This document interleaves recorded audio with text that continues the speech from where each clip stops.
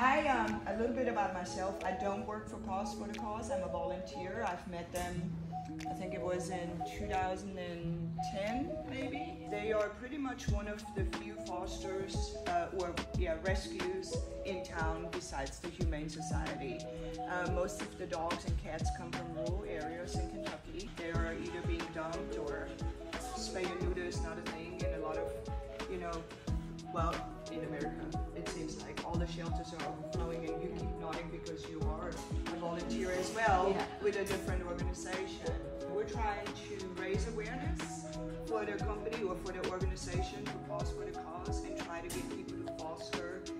If you can't foster, donations. There's always things needed, whether it's food, cleaning supplies, bleach, laundry detergent. They go through about 100 towels a day.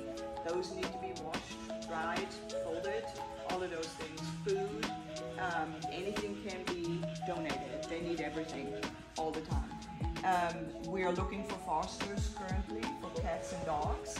We brought Chewy today, and she's patiently waiting.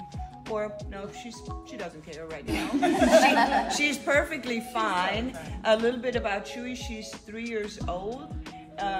Again, looking for a foster, and when you foster, you're just prepping that dog to be in an environment with their forever home.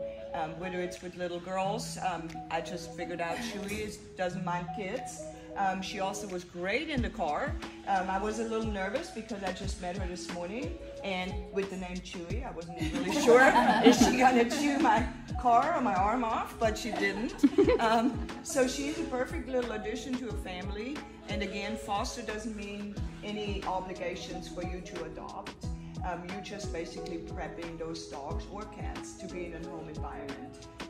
So they get very nervous in the shelters. So that's mainly our focus, to get them fostered and adopted out as soon as possible to make room for more. We sent several to the vet this morning into fosters and are getting 12 more in this morning. So it just keeps on going. The van went out this morning at 6 to go to Estill County to get more dogs and cats. This one's from a hoarding situation, and the dogs are in bad shape. So it gives me goosebumps talking about it. So that's pretty much it. I hope you have a great time at Bootcamp, and I really, really, really appreciate you guys having us this morning, and I hope to see you again. And if you have any questions, let me know. I'm right out there with Chewy. Thank you so much. Awesome. Thank you.